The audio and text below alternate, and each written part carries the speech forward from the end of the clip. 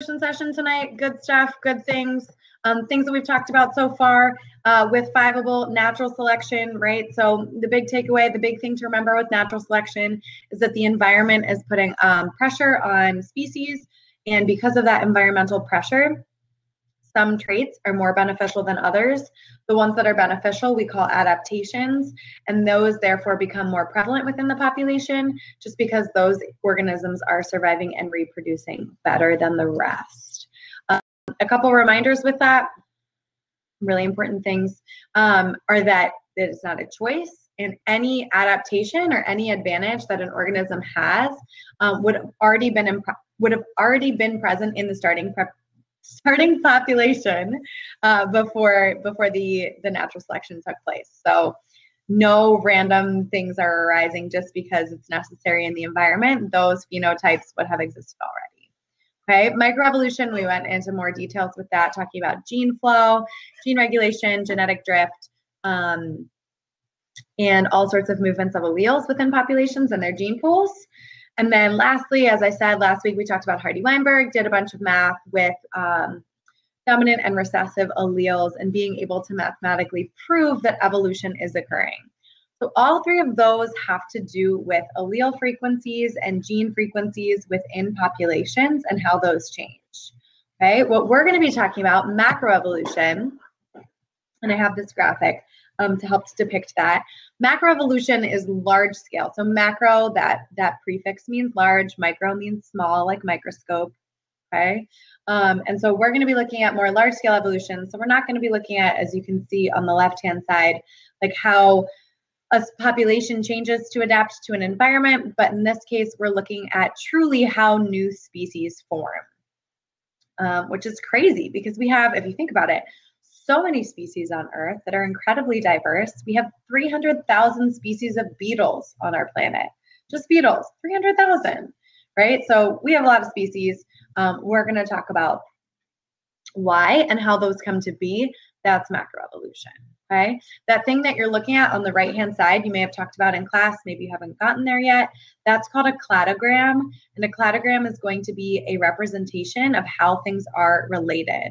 Okay, so we're going to look at them in a little bit, but the ones that are closer to one another, so like the orange and red dinosaur, the green and light blue dinosaur, the blue bird, and the purple dinosaur, those are going to be our most closely related species. What that means is they had a common ancestor in the more recent past than other organisms did. So when we're talking about macroevolution, we're talking about how all species had a common ancestor at one point, but the more recent you have a common ancestor with a different species, the closer related you are to that species.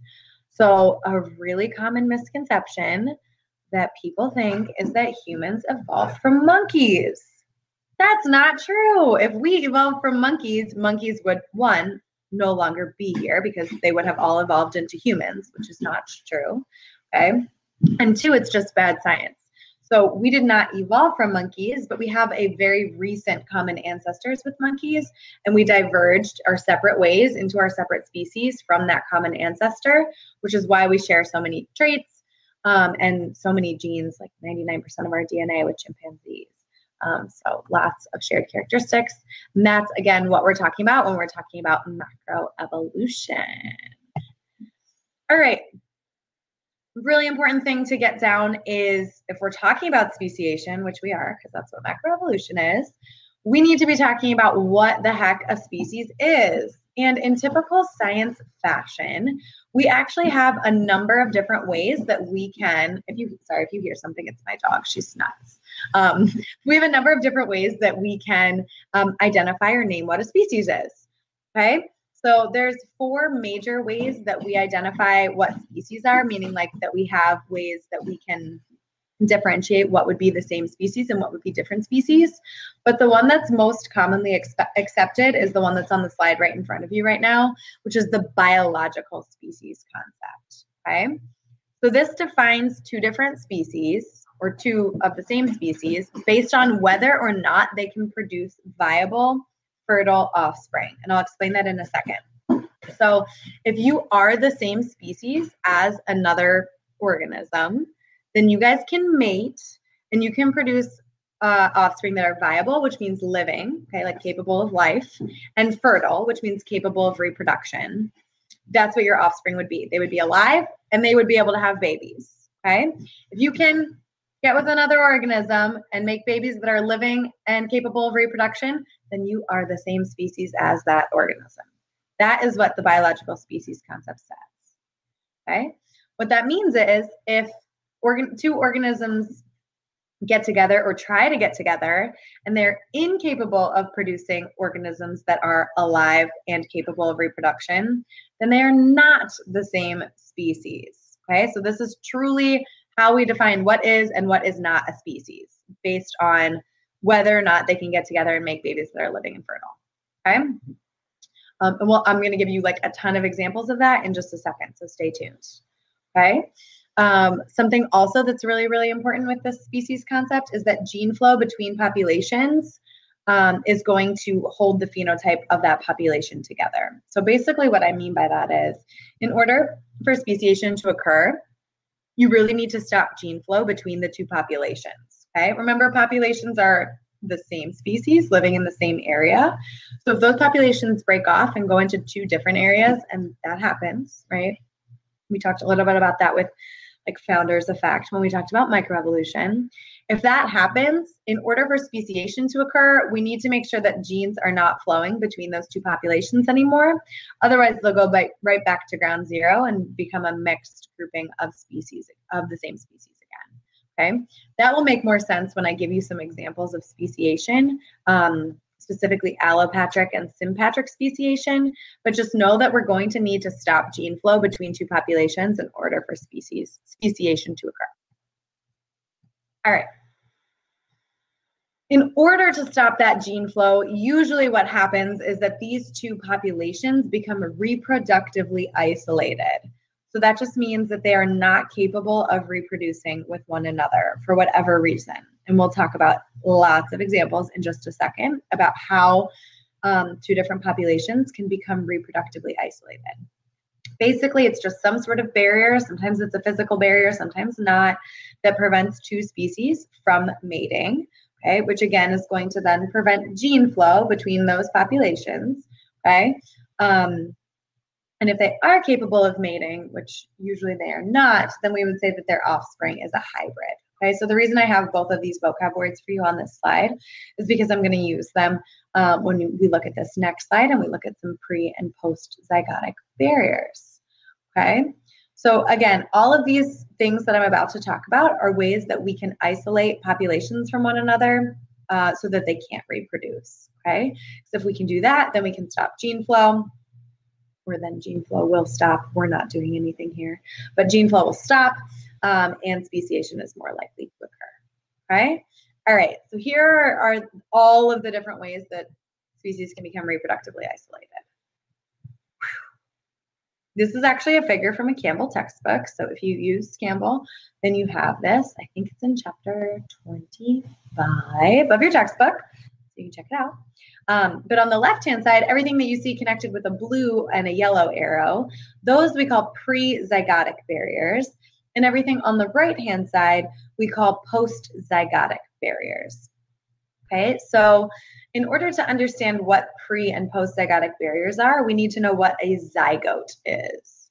So a zygote is just a fancy, fancy term for a fertilized egg. Okay, so egg and sperm come together, they form a zygote. Zygote is going to eventually develop into offspring, okay? So on the left-hand side, when I said those blue arrows are pointing towards pre-zygotic barriers, pre-zygotic means it comes before the zygote, right? So all of these barriers exist before any type of egg and sperm can come together, any type of mating can occur.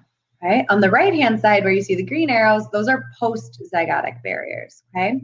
So those are barriers that actually exist between species once mating has occurred. So those species are fully capable of mating with one another, but something's happening to their offspring afterwards that's preventing them from either being viable or fertile, okay? All right, I have a better breakdown here for you. So these are our pre-zygotic barriers. Okay, on the all the way left-hand side, I don't know where my text went, shoot. On the all the way left-hand side, we have something called habitat isolation. Habitat isolation, okay? So what that means is that those species live in a different habitat and therefore they cannot mate, okay? So what you're looking at here are two different types of snakes. We have a terrestrial or a sand snake, and we also have a water snake. Now, they're relatively similar. They probably had a recent common ancestor, so they might be capable of reproduction if we forced them to be like in captivity. But because one lives on sand and one lives in the water, they're never going to mate, right? Their habitats have isolated themselves so that they are never capable of mating. And therefore, they are more set to become separate species, okay, or continue to be separate species, I should say. I am going to really quickly, just so that you guys can see the text here, update this slide. Give me a second. There we go. That's better. This has all the titles on it. I don't know what happened to my first one. Okay, so that should be much easier to see. I'm going to update our second slide while I'm at it so that you guys can see what the heck I'm talking about. All right, so as I said, these are prezygotic barriers. Updating the second slide. Perfect. Get pumped. Postzygotic barriers coming up in just a second. Okay, we're back. If my computer loads. There we go. Okay, so habitat isolation all the way on the left. Then we have something called temporal isolation. So this is another prezygotic barrier. It happens before the zygote forms, before these two species can make any egg or sperm. Okay, so where habitat isolation was that they lived in a different area, you can think of that as like a long distance relationship, no babies being made, they live in different places. Okay, temporal isolation is all about timing. Okay, so in this example, you see two skunks that actually mate during different seasons. One skunk's going to mate during the fall, and one skunk's going to mate during the spring, which is going to keep their gene pools apart. It's going to prevent gene flow between them because they're just not mating at the same time. Okay, so this is like if you tell someone, oh, the timing's just not right. That's what these skunks are saying. The timing's just not right because we're mating at different seasons. Okay.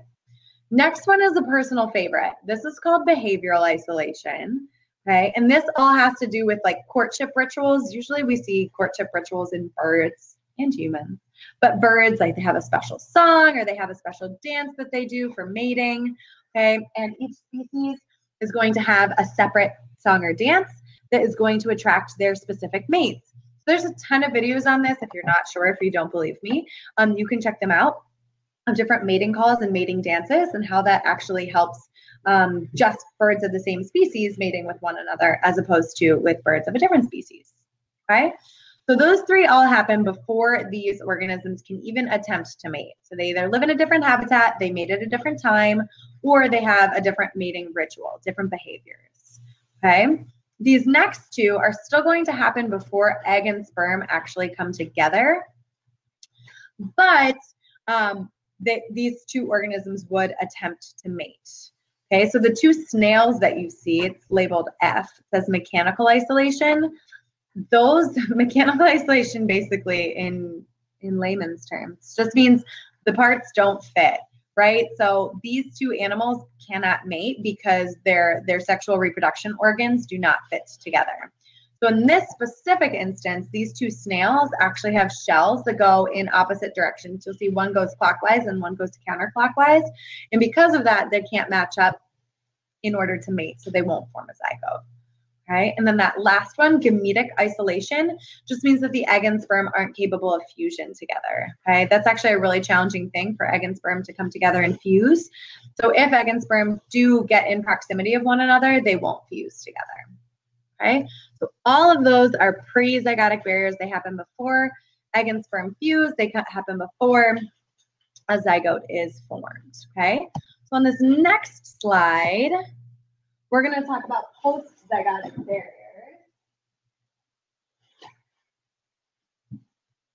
And post-zygotic barriers obviously happen after the zygote, after the egg and sperm come together. Okay, so As you can see on this slide, they're a little bit less common, and you can kind of think about why they might be less common.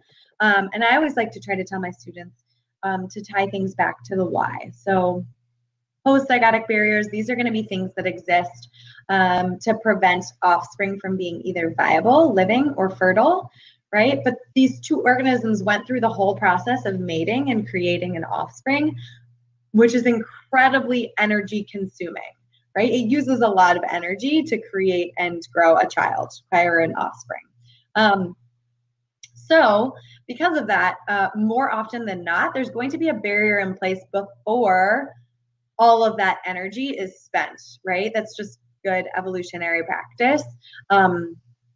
That's going to be the case. Okay, so these are going to be less common, but still, if two organisms are capable of mating and producing a zygote, if they're not the same species, right, that means that they can't produce viable and fertile offspring, so something's going to happen to that offspring. There's three possible options. One is reduced hybrid viability.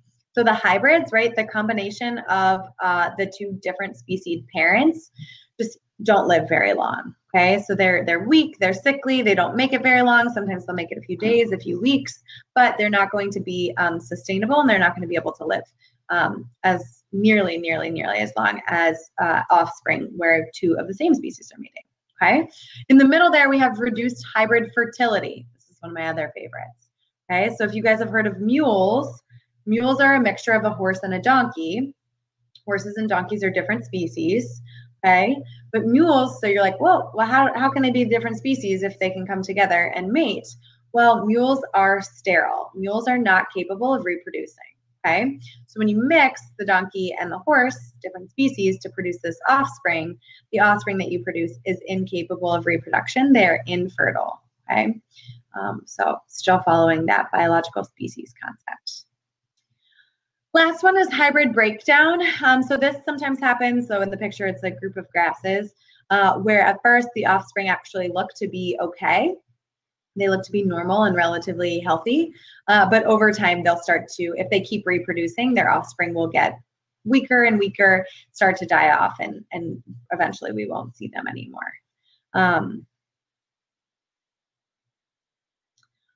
Alan, that's a great point. Sorry, I was just reading your question. That to be able to reproduce is required for any life. That's a really, really great point. So you need to be able to survive in order to be considered alive. You actually don't need to be able to reproduce. So what Darwin would say is that mules are just like a waste of space, because he judges everyone's fitness based on survival and reproduction, right? So this mule is incredibly unfit because they can't pass on their genes, right? So the reason mules exist is not a natural thing. This is artificial selection. It's humans, right? Mules are incredibly strong and incredibly stubborn, kind of like a donkey. But they're this like perfect blend of horse and donkey that makes them really, really strong and really good workers on farms. So farmers keep breeding them by breeding horses and donkeys together. So it's going to be, it's going to be an artificial selection situation. Like mules shouldn't exist really in nature. Just humans, we get in there and do our own thing and kind of mess up stuff. So great question. Glad you asked it. All right. So I'm going to go back to our goal here of preventing gene flow, okay? Because all of those barriers that I just talked about and the different types of speciations that I'll mention in a second have this same singular goal of preventing gene flow between populations, and that's how we get these different species. Because if you think about it, right, and I can use this picture as an example, this is a really, really great example of speciation, specifically sympatric speciation, okay, where flies are basically trained trained on two different mediums, two different foods that they're eating.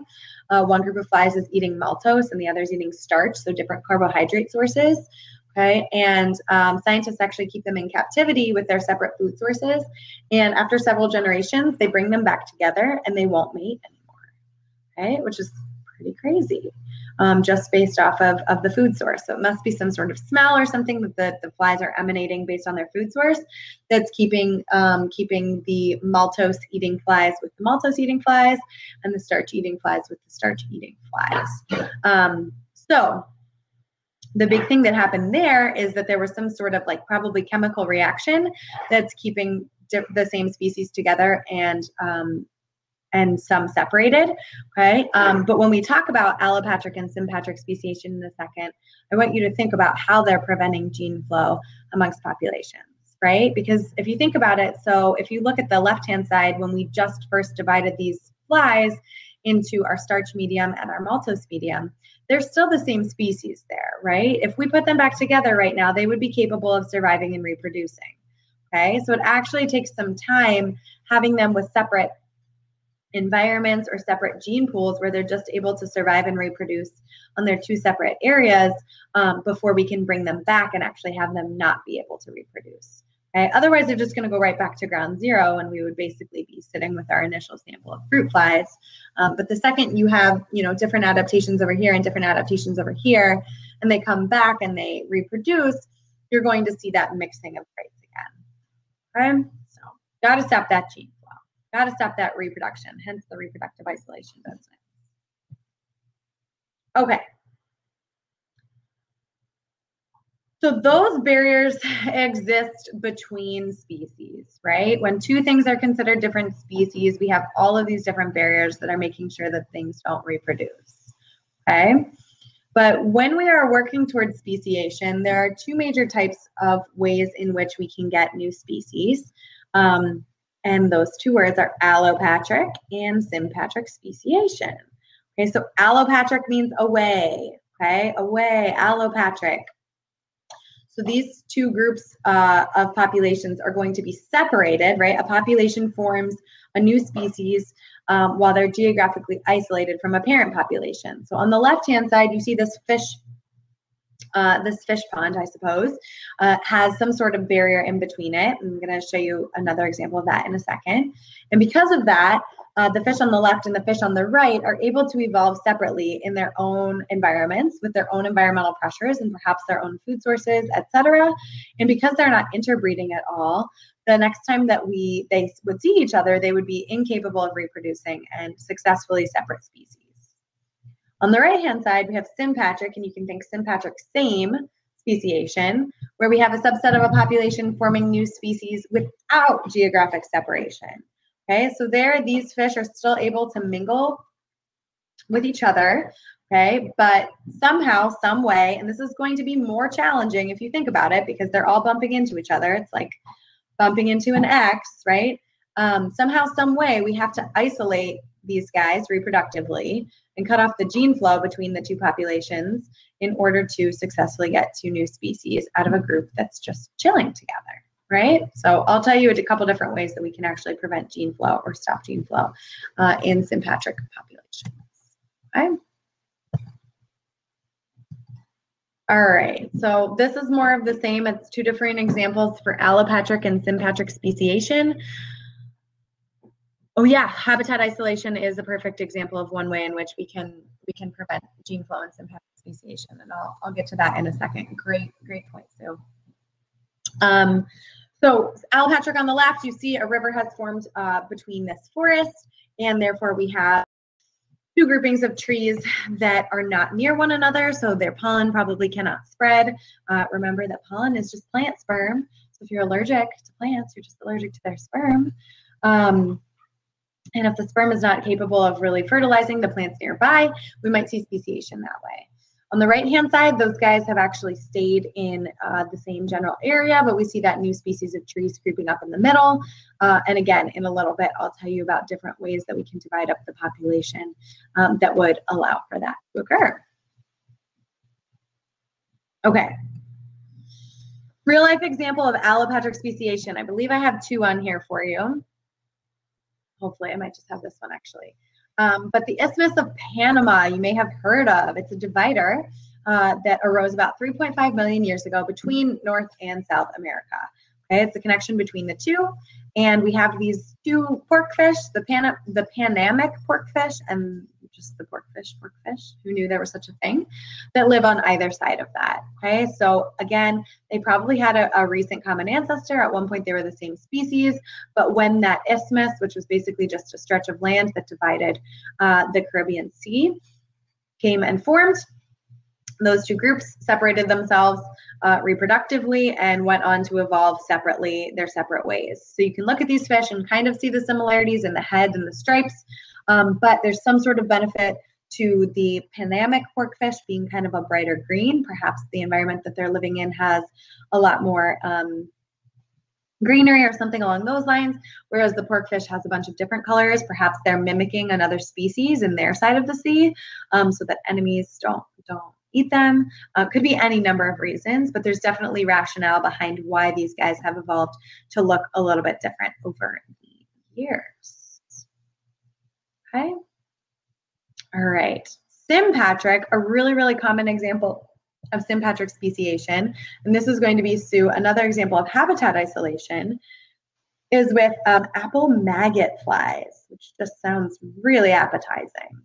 Okay, and basically what happens with these apple maggot flies is exactly what Sue just said. They're adapting to different ecological niches. So what is a niche? So a niche is going to be a location or kind of an organism's role in its ecosystem, right? So what it eats, where it lives, who eats it, all of those things, like its role in the food web, if it's a pollinator, like all of those things that would contribute or have effects on its ecosystem, that's going to be its niche. So basically, in this case, these apple maggot flies, we have new trees brought in. So we have apple trees and then hawthorn trees brought in, I believe, by European settlers and planted. And they have different fruits. So hawthorns are going to have a more bitter apple taste, more like a crab apple, as opposed to just the regular apple that you see in the middle on the top there. And these different flies, these flies in this population just adapted to one or the other fruit. And then gene flow was reduced between them because the apple maggot flies that preferred the apples were only on apple trees, and the apple maggot flies that preferred the hawthorns were on the hawthorn trees, and then they're just not mating with one another, right? Flies don't have a very big ecosystem. They're pretty much just going to chill in the tree that they're eating from. So they're kind of, their circle of friends are the ones that also enjoy apples or also enjoy hawthorns. And therefore, even though that's still the same population, right? That's still the same area, still the same location, they are picking different habitats or different niches within that population or that ecosystem. And therefore, that's what's preventing gene flow there. Okay, so that's a big way that we can see that occurring. All right, so back to, I want to talk about the three different ways, the three major ways that we can decrease gene flow in sympatric speciation. Okay, so habitat differentiation is what I just talked about. They're picking different habitats within the same general area, okay? So whether it's picking different apples to eat, in a minute I'm going to show you an example with lizards, and they are occupying different parts of a tree, so that we have like canopy lizards all the way up at the top versus lizards that are living on like twig-like branches versus lizards that prefer the trunk and ground.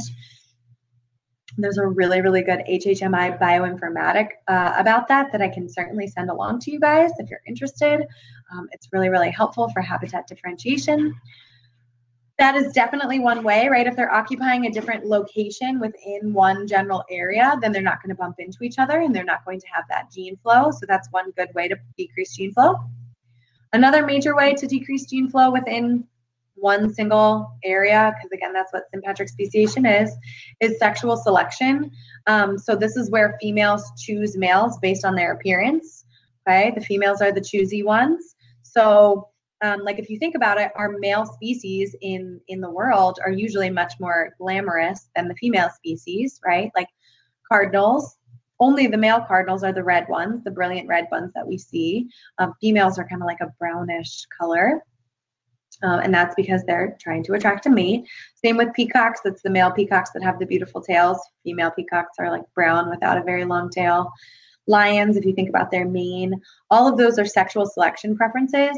So if organisms are living in the same environment and some just prefer one sort of species over another, that would be a good example of sexual selection.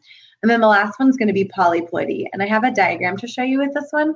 This is kind of a funky one. It's common in plants, but basically it's going to be because of an error in meiosis, that's going to lead to different chromosome numbers. All right, so habitat differentiation. Here's that example I was telling you about with the lizards. And again, I can shoot along that HHMI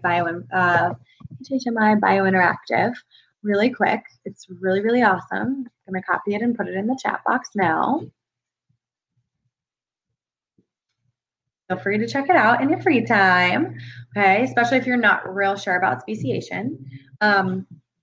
But you can see all the way at the top, we have these really, really, really big lizards that are living up on the crown of the tree versus lizards that are much smaller, living on the trunk and the twigs, and then in the grass and the bushes. So they have evolved separately because they're evolving to a certain location in these massive, massive trees all throughout like Puerto Rico and Jamaica and Cuba and all sorts of islands down there. Questions about habitat differentiation. Everyone feeling okay? It's relatively straightforward. It's going to be a little different than habitat isolation, where organisms are just like forcibly in different areas, like I was talking about with the water snake and the ground snake. This is more, they're living in the same area, they're just occupying different parts of it or different niches, okay? All right, this is my really oversimplified example of sexual selection. We got dinosaurs. And the blue dinosaurs are preferring to mate with the blue dinosaurs, and the green dinosaurs are preferring to mate with the green dinosaurs. And therefore, over time, if their gene flow kind of stops between them, if all blue dinosaurs are keeping their genes within the blue dinosaurs and greens within the greens, you can actually see sympatric speciation occur, and those two populations will become so separate that they're no longer capable of surviving and reproducing if they had to. Okay. Last one. Polyploidy, okay, so this all has to do with chromosome numbers. So instead of having, so haploid and diploid, important things to know. So haploid means half the number of chromosomes, and diploid would mean double, right? So with haploid, like our haploid number would be 23. So sperm and egg cells all have 23 chromosomes in them. Whereas obviously the rest of our cells, all of our body cells, our somatic cells, have 46, right, which would be double that. What can happen here is during meiosis, we can actually have some unseparated chromosomes, or something can go wrong, and we can actually have like a triploid or a tetraploid offspring where there's some sort of self-fertilization and the chromosomes aren't separating, and we have double the amount of DNA than we should. Okay, so it'd basically be like two of our body cells combining together as opposed to like an egg and a sperm cell coming together, and that can cause problems. Like if it happened in humans, we would just die. But what this happens in kind of frequently is actually plants, and they can survive just fine because they can self-fertilize, right? So they can actually exist with a weird number of chromosomes. But basically what happens is they are self-fertilizing then because they're incapable. If you're tetraploid, you then can't mate with something that is diploid, right? So if all of the parent plant species are diploid and this offspring that's produced by an accident is tetraploid, it would be incapable of reproducing immediately with any of the parental generations, and therefore it would have formed its own species, okay? Thankfully, plants can self-fertilize, and so this species could actually propagate and grow and develop more plants just by that. And then they could obviously sexually reproduce once there was more than one of them. Okay, so that's a funky one. It is an important one though, really, really important. And it has to do with why we have so many different species of plants. All right, another big vocab word. So far, we're basically just covering a lot of vocab tonight and examples with that.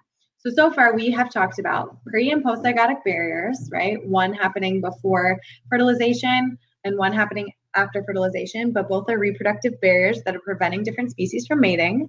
We've talked about allopatric and sympatric speciation, right? So with that, we're talking about how species can arise either due to geographical barrier and being geographically isolated from one another, which is going to make it easier to stop gene flow, making allopatric speciation actually more common, versus sympatric speciation.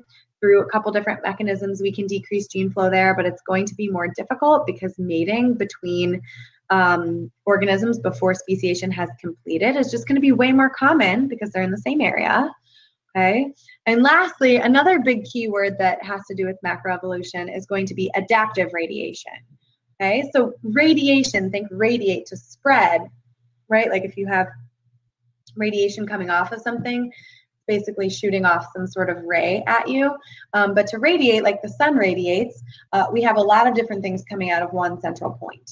Okay, so adaptive radiation is having a lot of different things come off of one central species due to adaptations that usually have to do with some sort of environment.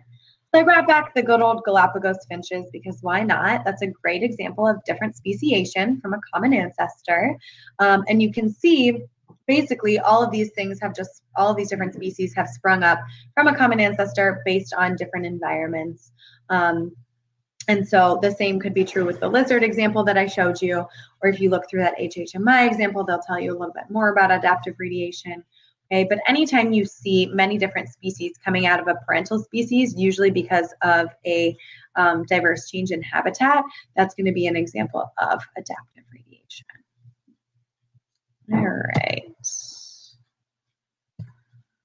Another big topic that I wanted to talk about tonight that I mentioned at the very, very beginning of our podcast is phylogenetic trees. Okay, so wow, we've talked about all these different ways that we can get new species, how we prevent species that are separate from mating, and that adaptive radiation business where we get lots of different species just from one common ancestor.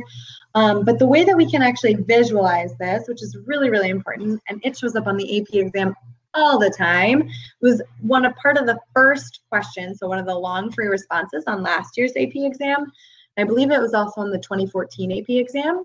So maybe you guys will be safe and free of phylogenetic trees or cladograms. Those are synonyms, okay? Because it was just last year, but maybe not, no guarantees. So we'll take a look at this really quickly, just because I want you to see what these things are all about. So as I mentioned in the very beginning, super, super important to realize that what this is showing is how recently these two species came from a common ancestor. Okay, so if you look all the way to the left of the page, you see something called amniotes. Okay, and we have a rooster or some sort of chicken and a mouse, and they have the most recent connecting branch to one another. Okay, so if you look at where they intersect, that intersection point, it is all the way, it's the closest intersection point to the top of the paper, right? That means that they have, if this is like a continuum of time, that means that they have the most recent common ancestor, so they are most closely related to one another, okay? If you look over to where it says teleosis, however the heck you say that, and you see those two fish that also look pretty closely related based on their arch, they definitely have a most recent common ancestor as well. You can see where the arrow is pointing to WGD, okay? Definitely also have a more common, recent common ancestor, right? But their intersection point is just a little bit further back in time than that of the amniotes. And I can tell that because it's further down the page, okay? Sometimes these will be oriented so that it's like left to right instead of top to bottom like it is now. But just know that however close your intersection point is to the edge, that's going to show how recently that common ancestor was and how commonly those species interact. Okay? All right, so I'm going to show you an example problem because these show up all the time and I want to make sure you're prepared for them. Okay, so this is an actual AP question. So we're going to take a gander at this, but it says use the following data table to construct a cladogram or phylogenetic tree, right? First thing you want to look at anytime you see data points is the title, right? I know, earth-shattering, okay? But the title here says the number of amino acid differences in cytochrome C amongst 5 species. Okay, so if we're looking for how commonly related species are, we're going to look at a lot of different things. We can look at something called morphology or morphological data. That's how something looks. Or we can look at amino acid or DNA data, which is obviously going to be something that requires testing. Yes, the closer to 0, the more commonly related. So perfect. Good catch. And so anytime that we can use amino acids or DNA data is going to be better, right? Because it's just more accurate than just looking at how something looks, right? Because those can be deceiving. And that can also be caused by like convergent evolution or something like that, right? So as Sue pointed out, there's a bunch of zeros running through this table. That should make sense. So sometimes students get confused when they see this table because you have to look at kind of simultaneously the rows and the columns, right? And what I mean by that, I can show you an example. If you look at D. polylepis, okay, if you look down the column for D. polylepis, you'll notice that all you see is 21 and 0, right? So that means D. polylepis and E. ferris, if you look to the left where that 21 is, okay? D. polylepis and E. ferris have 21 differences between them. That's a lot of differences, okay? Next is 0. The zeros exist because it's between D. polylepis and D. polylepis. It's the same species. They should have 0 differences, right? And then you might be deceived to think, oh, okay, well, that's it for D. polylepis. But that's not the case, right? The rest of the data is just hidden in the D. polylepis row instead of the column. Okay, so if you look at the D. polylepis row and you follow it over to the right, you'll see that D. polylepis has 18 amino acid differences with G. gallus, 17 differences with A. forsteri, and 20 differences with E. africanus. Okay, so you just kind of have to look in 2 places at once to get a coherent look at the data. Okay, here's my rule of thumb though. This is a real easy trick for these. So one, you're looking at the title and you notice that these are amino acid differences. Sometimes they will make these charts based on similarities. Then you would get the opposite results, right? Because you want lots of similarities in order to show closely relatedness, okay? But in this case, we're looking at differences. So the smaller the number, the more closely related, okay? Hence the zeros. So what I always tell my students to do is to look for the highest and the lowest number on the table, besides 0, obviously, because those are the same species. So right off the bat, you should be able to point to 21 and 1. Okay, so 21, that is the most differences on the table, okay? And that's between, as we already talked about, D. polylepis and E. ferris. So those 2 species are the least commonly related. Of any in the tables, those 2 are the least commonly related because they have the highest number of amino acid differences amongst them, okay?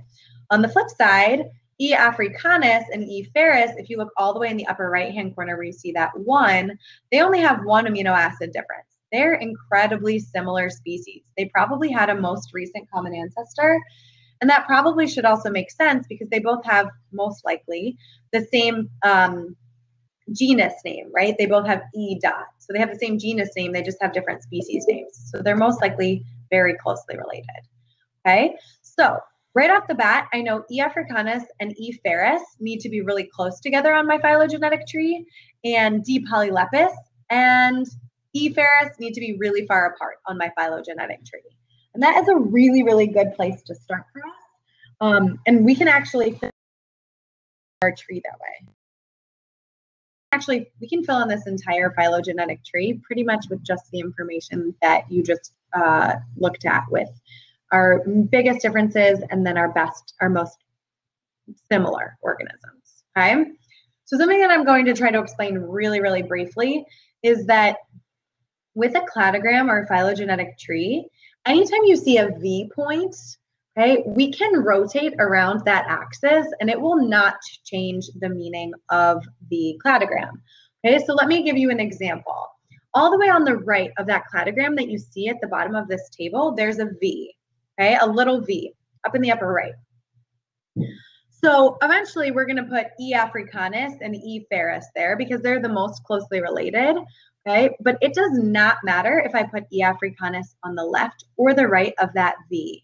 Okay, you have a ton of freedom when you're making these cladograms. It's actually really, really awesome because you can rotate around that V and it won't change the meaning of your cladogram. So again, I could put E. africanus on the left or on the right and it would mean the same thing as long as it's on the same V or the same branch. We call that a sister taxon as E. ferris.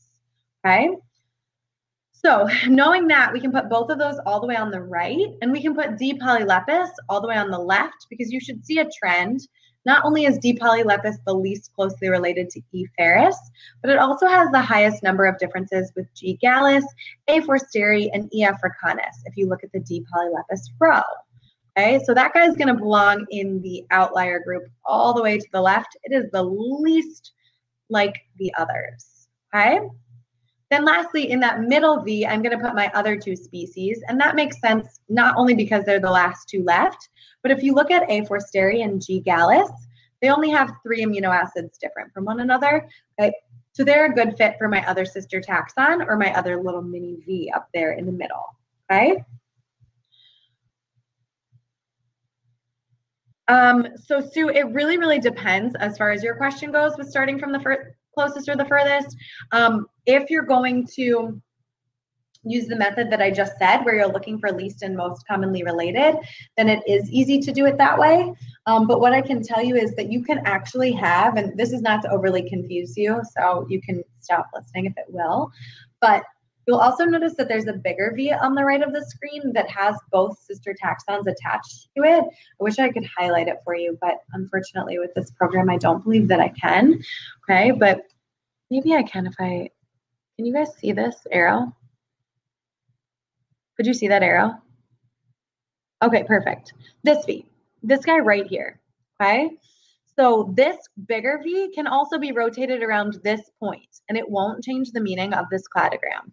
So what that means is I actually could have put E. africanus and E. ferus on this sister taxon, and A. forsteri and G. gallus on this sister taxon, and it still would be the same cladogram because we have free rotation amongst this point, which is most recent common ancestor. Okay, so it gives you a lot of flexibility there. The most important thing just is that you have E. ferus and E. africanus together, G. gallus and A. forsteri together, and that D. polylepis is all on its own. Okay, so you definitely want to pick your outlier first. That's a good rule of thumb. And then you just want to pair other more closely related species together and kind of work your way in like that. Okay. All right, so I have that all written out on the next slide so that you can see what that looks like. Okay, and if you skipped ahead, then you got the answer early. But my fun fact for you for this evening, and you can share this with your friends, is that G. gallus actually is the full name with the whole genus as well as species is just Gallus gallus, right? So Gallus gallus sounds funny, but it's even funnier because it's the scientific name for chicken. So you can like tell your friends, tell your parents, be like, let's enjoy some Gallus gallus tonight. And then they'll think you're a bio nerd, which is totally okay because we need more of those people in the world. Okay, so Gallus gallus, your word of the night. All right.